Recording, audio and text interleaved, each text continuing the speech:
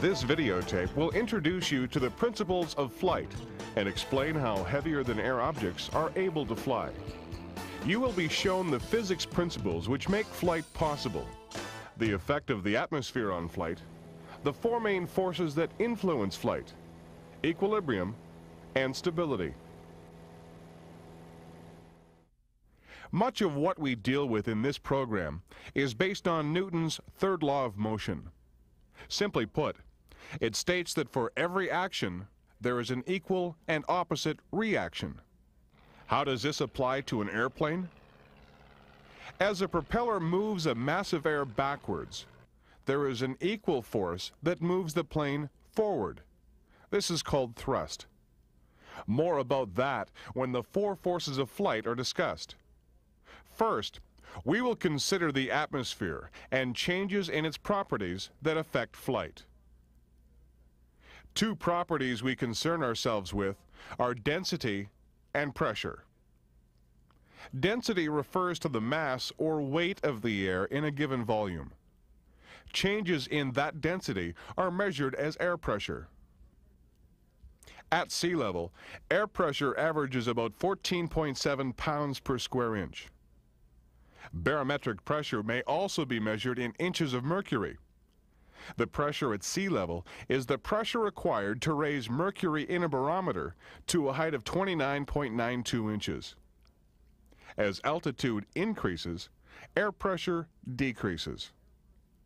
Looking at the two columns of air, one at sea level and the other at 10,000 feet, notice the column at 10,000 feet has less air in it, therefore less density and a lower air pressure. As a matter of fact, the air pressure at 10,000 feet is 10.2 pounds, or a drop of 4.5 pounds. Before we leave the subject of the atmosphere, we'll consider one other factor: temperature. As altitude increases, temperature drops. The reason for this is that the sun's heat has little effect on air. Most of its energy is absorbed by the Earth, making the Earth the nearest heat source to the air. Therefore, air closest to the Earth is warmer. Air higher up is cooler. We'll now consider the four main forces that influence flight. We've already mentioned thrust.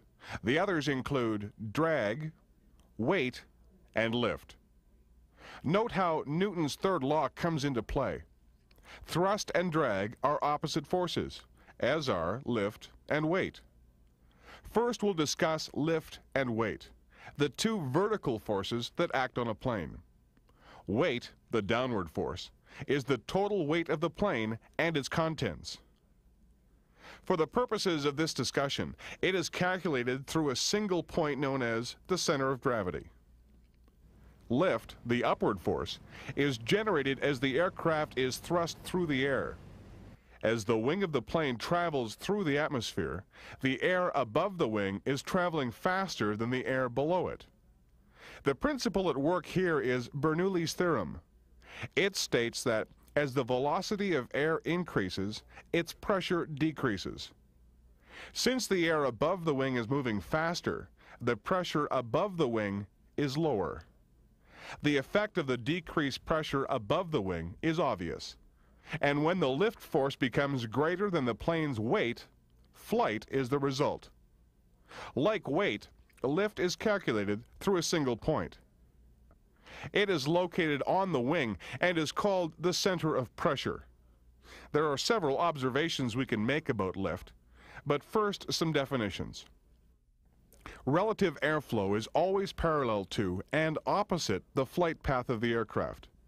The angle of incidence is measured between the plane of the wing chord and the longitudinal axis of the aircraft. The angle of attack is the angle between the wing chord and the relative airflow. Let's go back to Bernoulli's theorem for a moment.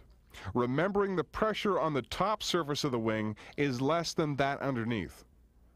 Detailed tests have also revealed the pressures are not evenly distributed. The lower pressure on the top surface and the higher pressure underneath are greatest over the front of the wing. The center of pressure is calculated by deriving a single resultant force.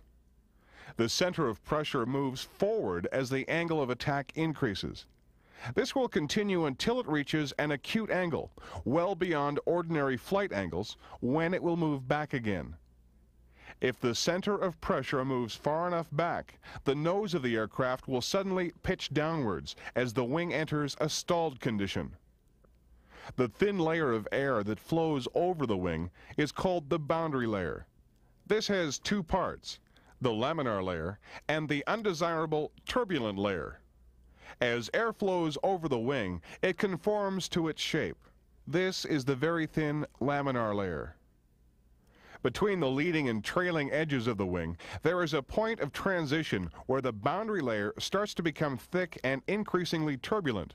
This is the turbulent layer. Wings have been designed to maintain a laminar flow over as much of the wing surface as possible. The laminar flow type wing is generally thinner than conventional wings and the leading edge more pointed. The section is nearly symmetrical and the point of maximum camber or greatest convexity is further back than on conventional wings. This design results in more even pressure distribution since the airflow is speeded up gradually from the leading edge to the point of maximum camber. Note, as the laminar wing approaches stalling speed, the transition point moves forward more rapidly than on a conventional wing. We'll now deal with the other two main forces affecting flight, thrust and drag. In level flight, thrust and drag are the two horizontal forces acting on the aircraft. Thrust, the forward motion, is provided by the aircraft's propeller. Drag results from the resistance to the aircraft passing through the air. We'll consider four types of drag. The first, form drag, is caused by the shape of the aircraft. It can be reduced by a more streamlined design. Skin friction drag results from air resistance to the surface of the aircraft. Smooth, highly polished surfaces have less skin friction. Mud or ice on the aircraft surface increases skin friction drag. Induced drag is a result of lift. High-pressure air from under the wing flows to the lower pressure area above the wing, creating a rotary motion at the wingtips. This airflow is known as wingtip vortices. This disturbed air causes induced drag. Induced drag is also influenced by the aspect ratio. This is the ratio of the wingspan to the mean chord. The higher the aspect ratio, the lower the induced drag. Finally, the fourth type of drag is called parasitic drag. This is caused by wheels, struts, radio masts, and other external attachments to the plane that create resistance to airflow. Two other forces that affect flight are torque and slipstream. Torque results from the twisting action produced by the plane's engine. In response to Newton's third law, as the engine rotates the propeller in one direction, the plane tries to rotate in the opposite direction. Most North American planes have a propeller that rotates clockwise when viewed from the cockpit. To overcome torque, the left wing is given a slightly higher angle of incidence, and therefore slightly more lift than the right wing. Slipstream is the mass of air pushed backwards by the propeller. As this air moves back, it strikes the fin or rudder of the aircraft, pushing it to the right. This affects the directional and lateral balance of the aircraft and is compensated for by offsetting the fin for normal cruising flight. This balance, of course, will be upset when engine power is changed. We now move to the concept of equilibrium. This is a state in which an object is neither accelerating nor decelerating. Examples would be a parked aircraft, an aircraft in straight and level flight at a constant speed, or an aircraft climbing or descending at a constant speed. A plane in a turn at constant height and airspeed, however, is not in equilibrium. That is because during a turning motion, the plane is always accelerating towards the center of the turn. There are ways to alter a plane's equilibrium. Roll, or movement about the plane's longitudinal axis, is controlled by the ailerons. When an aircraft is rolled, one aileron is depressed and the opposite one is raised. This down aileron increases the camber of the wing, giving it more lift, pushing that wing up. Conversely, the up aileron reduces the camber and the effective lift, which accentuates the roll around the longitudinal axis. The ailerons are controlled by the left and right movement of the plane's control column. When the control column is moved to the left aileron is raised and vice versa. Pitching is movement of the aircraft around the lateral axis and is controlled by the elevators. Backward movement of the control column raises the elevators, producing a force that causes the nose to rise and the tail to go down. Forward movement of the control column produces the opposite effect. Yaw is the movement around the vertical axis and is controlled by the rudder, which is hinged to the fin or vertical stabilizer of the aircraft. Foot pressure on the left rudder pedal causes the rudder to move to the left. This increases the camber of the fin, causing a mass of air to flow to the left. The result is the tail of the plane moves right while the nose moves to the left. Using the right rudder pedal produces the opposite effect. Aileron drag or adverse yaw occurs when the ailerons are used. For example, during a turn, the down aileron is subjected to more induced drag as a result of the increased camber. This causes a momentary yaw opposite the direction of the turn. It usually occurs in a sudden uncoordinated control movement. Smooth, well-coordinated turns will avoid this effect. There are other devices to help the pilot control the plane. They include trim tab, flaps, and slots and slats. Trim tabs improve the control and balance of an aircraft, and are small auxiliary control surfaces attached to the trailing edges of ailerons, elevators, and the rudder. They may be fixed or hinged.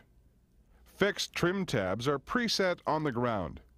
Hinged tabs are controlled by the pilot. In larger aircraft, hinged tabs are fitted to all control surfaces to compensate for lateral shifts in loading. They also provide better rudder control in the event of engine failure in a multi-engine aircraft. Flaps are controlled by the pilot and improve lift by increasing the camber of a large portion of the wing.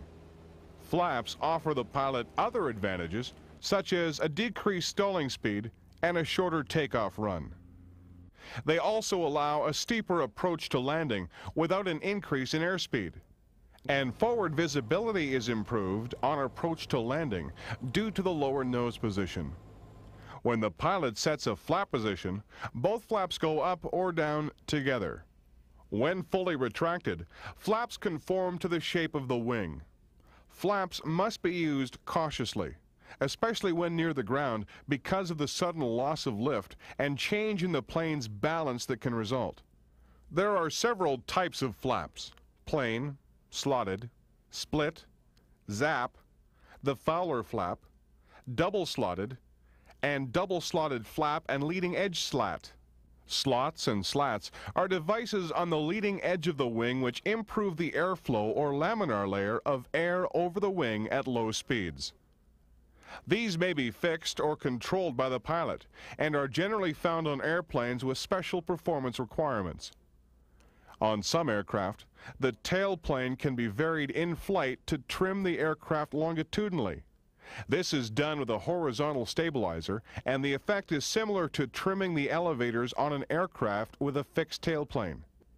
If the plane has differential brakes, that is an independent braking system for each main landing wheel, they may be used to shorten a landing roll or give directional control on the ground. Pressure applied to the left brake pedal slows the left wheel and turns the airplane to the left, and vice versa. To stop straight, equal pressure must be applied to both brake pedals. One last effect we'll discuss in this section is the gyroscopic effect. A spinning gyro will remain rigid in space, even though the platform it is pivoted on changes its attitude. This is the principle upon which the attitude indicator and heading indicator is based. But the gyroscopic effect also has an effect on an aircraft in flight. The spinning aircraft engine and propeller act as a gyro wheel and try to remain rigid in space. They are also susceptible to gyroscopic precession. This occurs when a force is applied to a spinning object. The object will react as though the force had been applied at a point 90 degrees from where it was actually applied. This effect can be quite noticeable on a tailwheel-equipped aircraft because when the tail raises, the propeller is pushed forward. And because of gyroscopic precession, the aircraft yaws to the left. The final section of this tape deals with stability. An aircraft is considered to be stable when it returns to its original position after being subjected to an air disturbance such as an updraft. You recall we showed the three planes of rotation of an aircraft: pitching or lateral movement, yawing or vertical movement, and rolling or longitudinal movement. Stability in an aircraft is achieved through its design. Lateral stability can be achieved by using a dihedral design. In this feature, the wingtips are higher than the center section of the wing. This causes turbulent air to move to the downwing, exposing it to more airflow than the upwing. Because the downwing also has a higher angle of attack, it produces more lift and the aircraft returns to a level state. Directional stability controls the yawing motion of the aircraft. The vertical stabilizer contributes to the directional stability of an airplane. Longitudinal stability is perhaps the most critical characteristic of an aircraft. It is affected by aerodynamic and physical factors, including human error. The greatest influence on longitudinal stability is the center of gravity. Other factors that influence it are changes of speed, power, and attitude. Turbulent air, operation of the flaps, and other controls can also affect longitudinal stability. This problem is primarily resolved by the horizontal stabilizer and aided by the vertical stabilizer. Because these stabilizers are a long way from the center of gravity of the aircraft, they have a great leverage. Even a small force on them produces a large correcting movement. The basic center of gravity of an aircraft is calculated for an empty plane. Obviously, the center of gravity will change according to how the plane is loaded. It is the responsibility of the pilot to make sure the center of gravity remains within the tolerances set out in the weight and balance report. You can seriously affect the controllability of a plane by improperly loading it. To simplify loading problems, most manufacturers of light aircraft provide pre-calculated graphs, charts, or loading examples. Careless aft loading can lead to serious balance and control problems, even if the maximum permissible weight is not exceeded. Factors you must consider when calculating the center of gravity include the weight of the fuel, pilot, passengers, baggage, and other payload.